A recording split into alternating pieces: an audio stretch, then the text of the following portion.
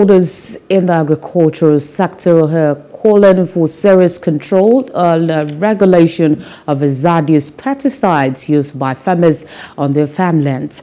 According to them, these chemicals found in many of these pesticides have long-lasting effects on crops and are indirectly consumed by citizens. When you start to use chemical pesticides, at first the idea is to cut down pests, and when it cuts down pests, you could get more yield. But this happens just in the short term.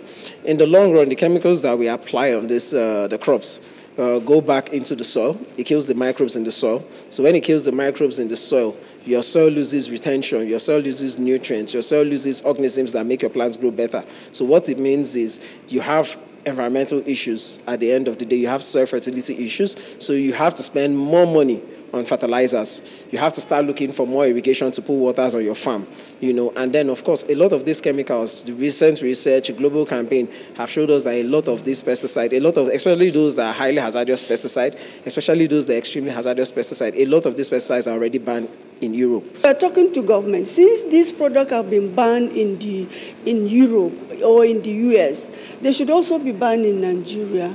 We know that we used to do farming without, this pesticide. Our parents used it. They used to do without pesticide, and they were producing food.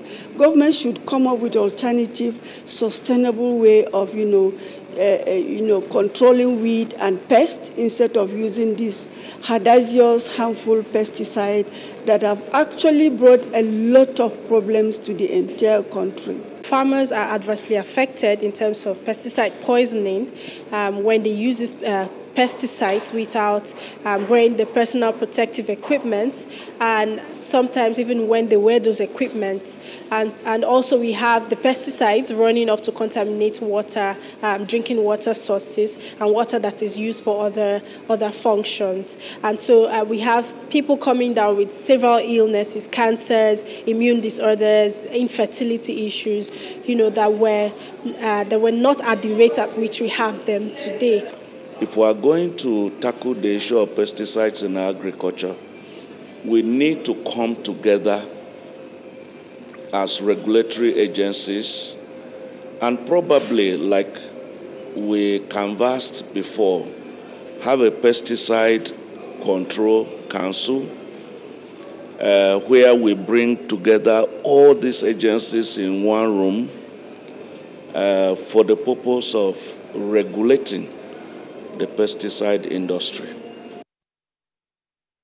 Hello, hope you enjoyed the news. Please do subscribe to our YouTube channel and don't forget to hit the notification button so you get notified about fresh news updates.